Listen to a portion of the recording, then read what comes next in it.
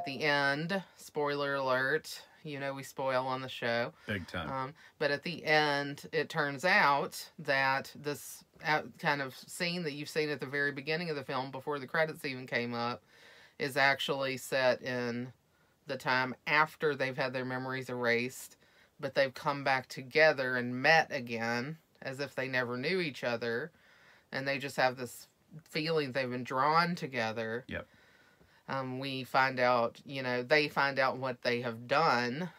They're upset about it, but then they kind of decide to give it another go. Yep. Which is a lovely and upbeat kind of ending.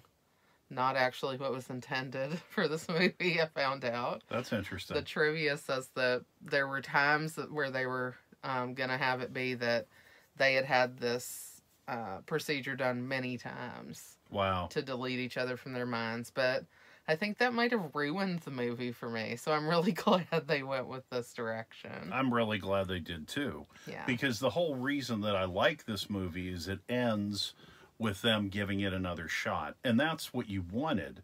Because you see during the film that they definitely have their arguments. Yeah. And they definitely have things that they need to work through.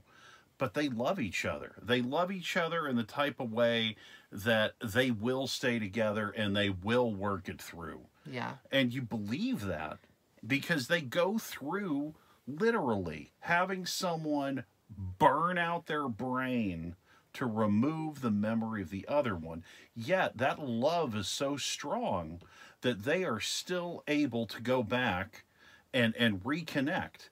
You know, Joel, one of his last memories in his head is he sees Clementine in his memory, in his mind.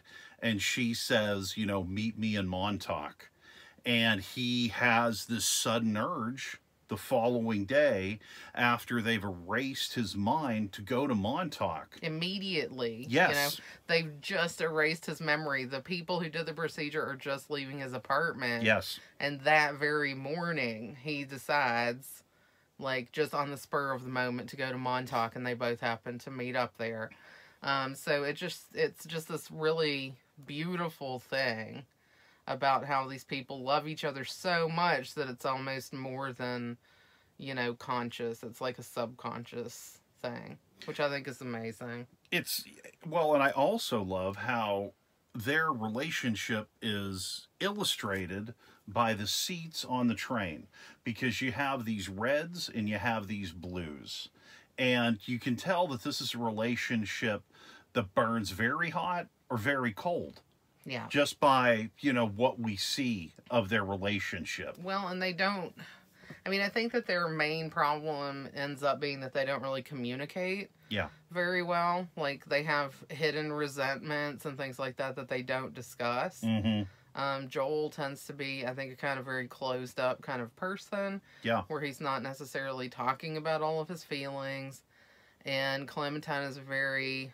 in my opinion, oversensitive, in that she kind of takes everything as an insult. So they kind of have this block where it's really difficult for them to progress. Mm-hmm. And the hope is that this process where they are kind of forced at the end to share everything that they feel about each other and everything that bothers them about each other could kind of be the gateway to accepting each other and improving their relationship in the future. Completely agree. That's what's so funny, is they go out of their way to just delete, you know what I mean? Just delete their memory of each other.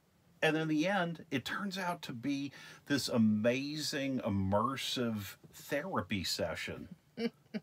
Yeah. Yeah. I don't know. It's just really cool. And I just think there's so much being said with this movie. Mm-hmm. There's a lot about relationships, obviously.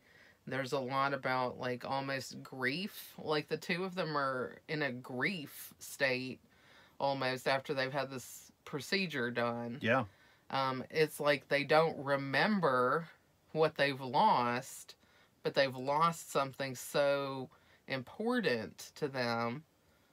And it's just left this huge hole, which is kind of funny because Lacuna is the name of the company that does the procedure. Mm-hmm. And Lacuna, I think the word actually means like a hollowed out space. Oh. And that's, Lacuna is thinking, oh, we're making this hollowed out empty space that you can fill with new things. But all Clementine and Joel can feel is the emptiness of that space where the other one used to be. It's just so intricately done. Yes.